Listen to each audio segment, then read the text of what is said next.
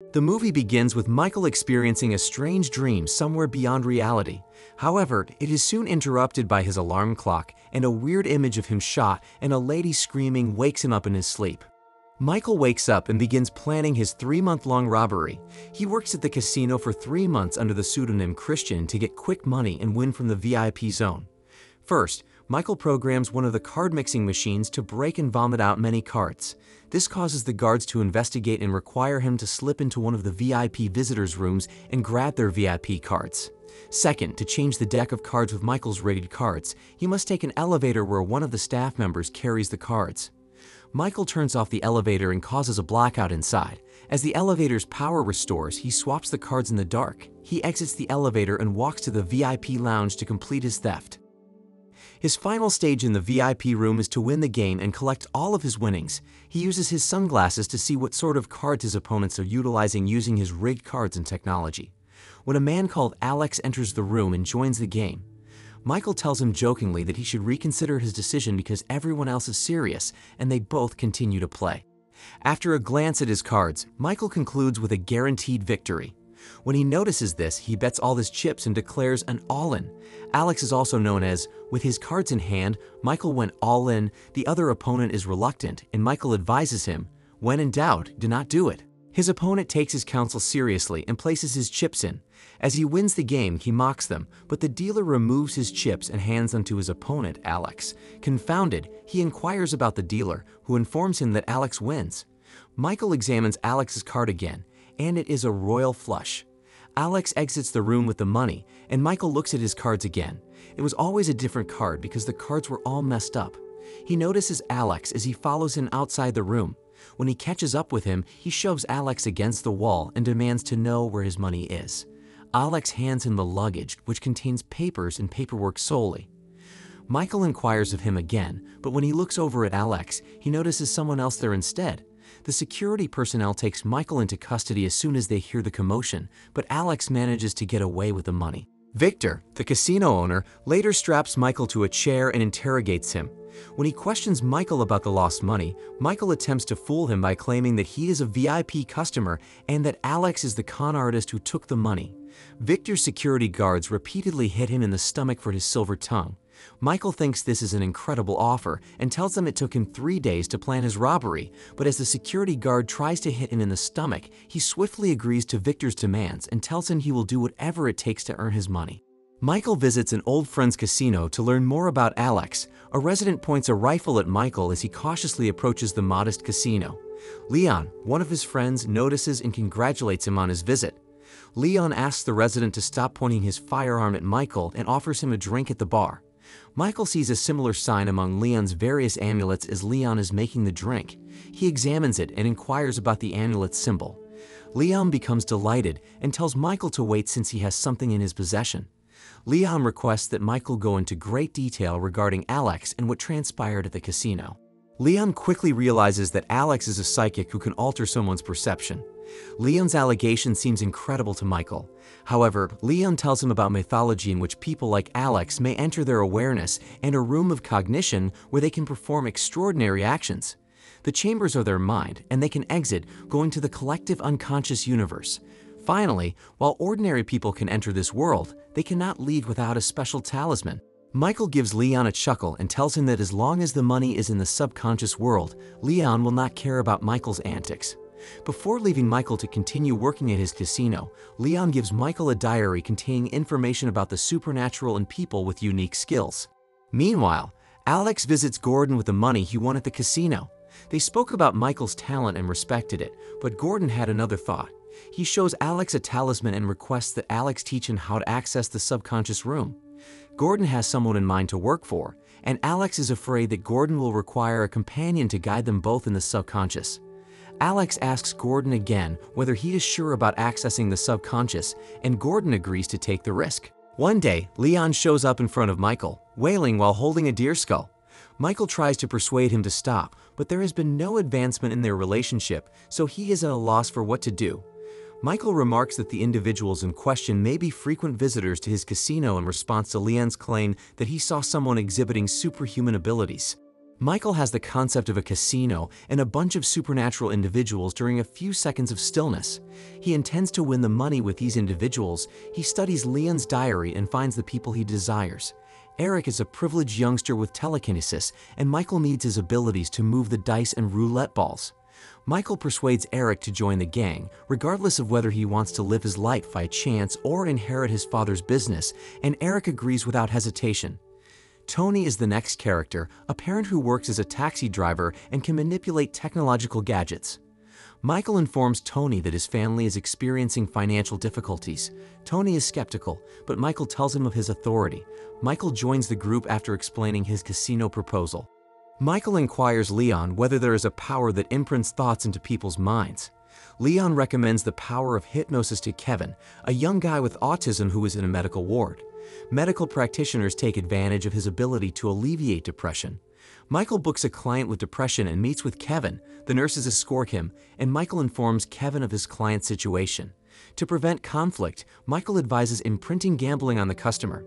Kevin exhibits his strength, and the customer starts gambling in seconds. Michael informs Kevin that he needs him. Kevin hesitates, but Michael assures him that no one has the authority to keep him in the sick ward. Michael approaches him again, and Kevin agrees to assist him. When the park staff observes Michael pulling Kevin out, the two dash to where Tony and Eric are waiting. Eric uses the patience to keep the park's personnel from pursuing Michael and Kevin. The three of them climb into Tony's ambulance and drive away. Michael meets everyone at Leon's casino the next day and reveals his proposal. He assures them that what they are doing is lawful, which is why they have all trained in their coordination without communicating. Eric works on his telekinetic abilities to make his dice toss appear natural, but one of the regulars has forgotten how to play poker. Michael instructs Kevin to hypnotize himself and temporarily imprint his poker talents, but this will take some time. Tony's job is to keep Kevin out of sight of the security camera. Michael instructs the team and maintains their coordination. The next phase is for the team to coordinate without Michael's assistance. For a brief moment, Eric disrupts Kevin's focus, causing the banker and the regular to erupt. The surveillance cameras are activated, and Michael forcefully intervenes to prevent the mayhem. Moments later, Michael needs a plan for how they can communicate better. He suggests to himself that they can wear small earpieces, but Leon silently disagrees. He remembers from Leon's notebook that a person can read people's minds, indicating that she can transmit thoughts to people. Michael sets off to find this person's whereabouts. One day later, as soon as Michael arrives at the person's house, there is a funeral gathering, and they are transporting the casket to the cemetery. Among them is a young woman named Veronica, whom others harass. An automobile arrives out of nowhere and begins after Veronica. She flees, and Michael pursues. Veronica escapes the men who are after her, and Michael quickly locates her. He retrieves her headphones, which she had dropped during her chase. She accepts the headphones, and Michael informs her that he is not one of the men pursuing her.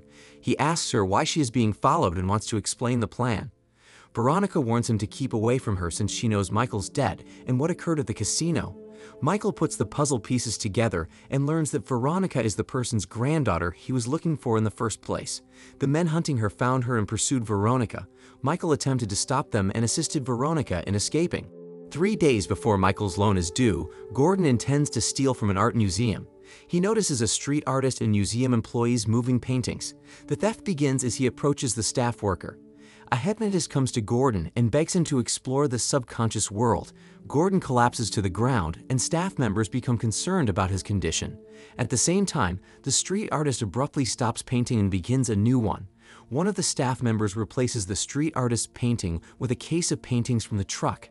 Gordon comes to when he regains consciousness and approaches the street artist. He inspects the picture and gladly pays for it. He exits the area with a confused street artist. Veronica is introduced to the team by Michael. Michael believes coordinating with a team will be easier in a public setting. Veronica goes into her subconscious mind and concentrates on Michael, Eric, Tony, and Kevin. Michael instructs Veronica to tell Eric to ring the tower bell. The next step is to mesmerize someone by shouting for aid. Then Tony makes a streetlight short circuit, and Michael instructs Veronica to shout earthquake to the public mentally. People worry as they carry out Michael's commands. The others are astounded by the commotion they have produced, and Michael commends them and offers them a drink.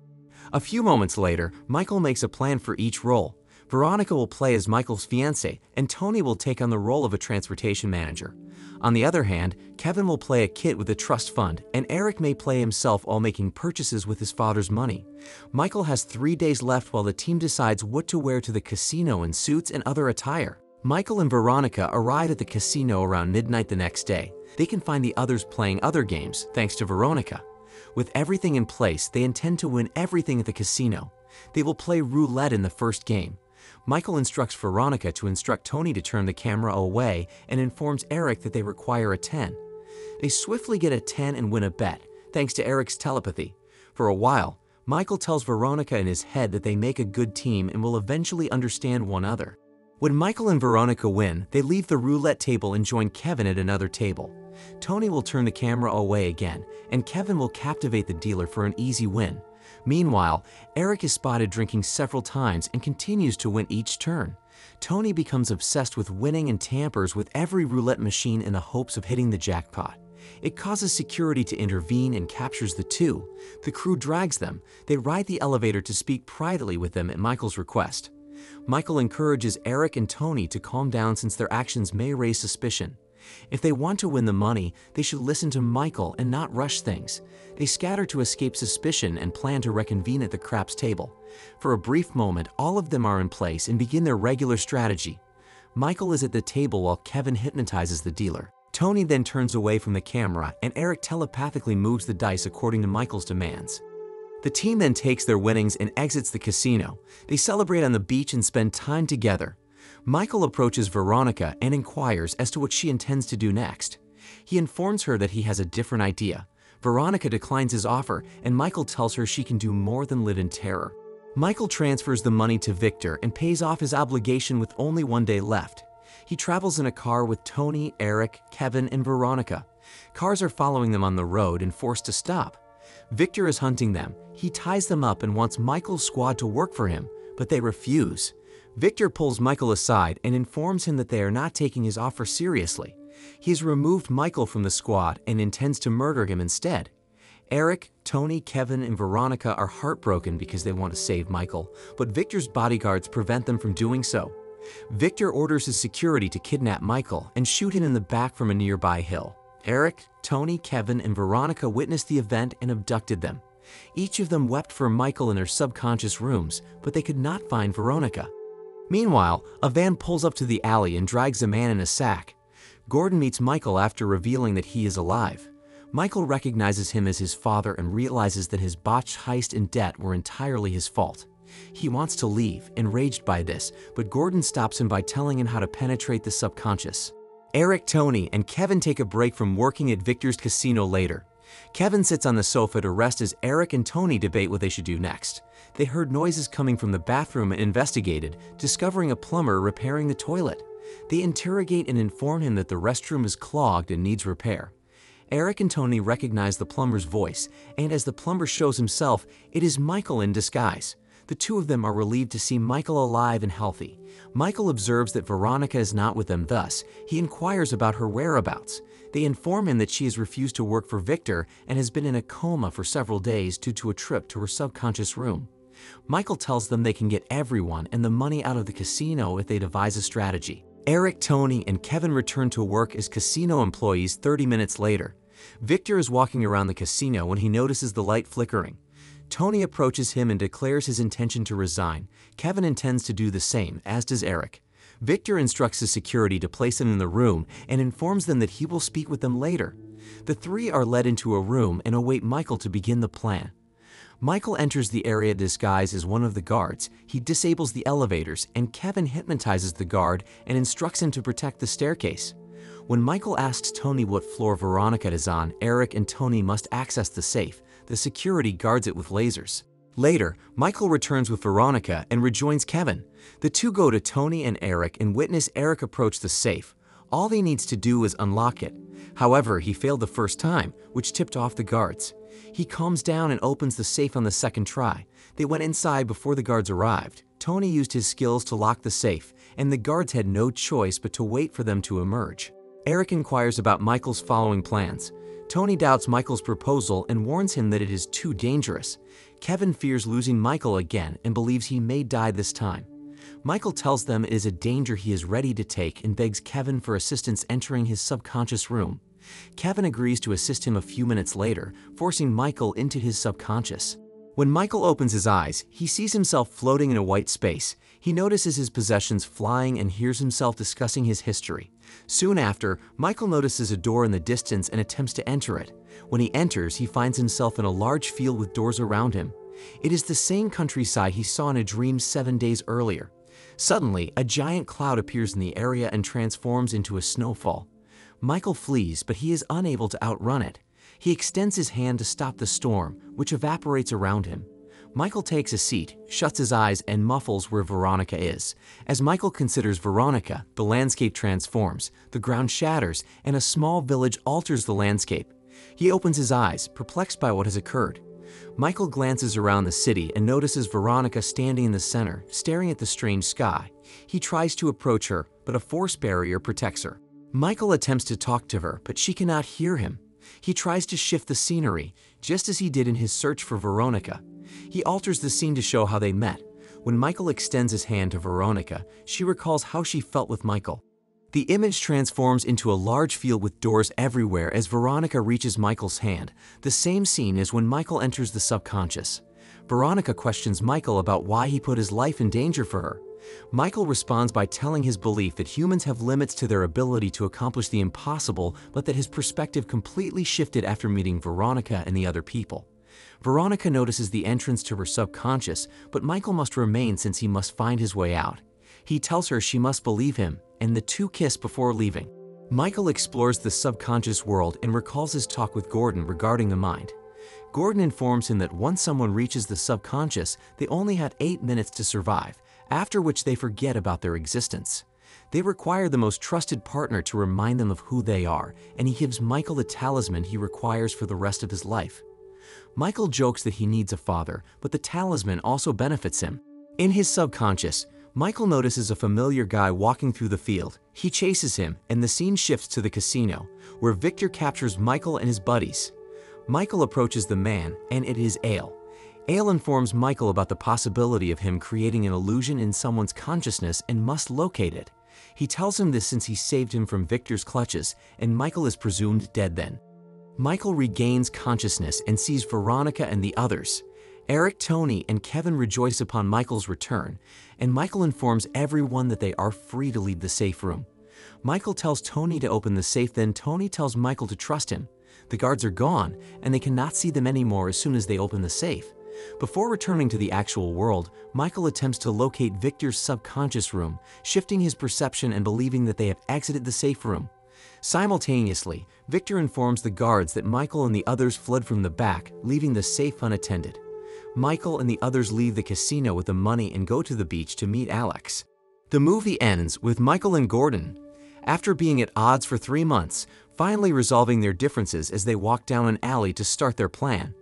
They then initiate a robbery after 2 hypnotists persuade them to delve into their subconscious minds.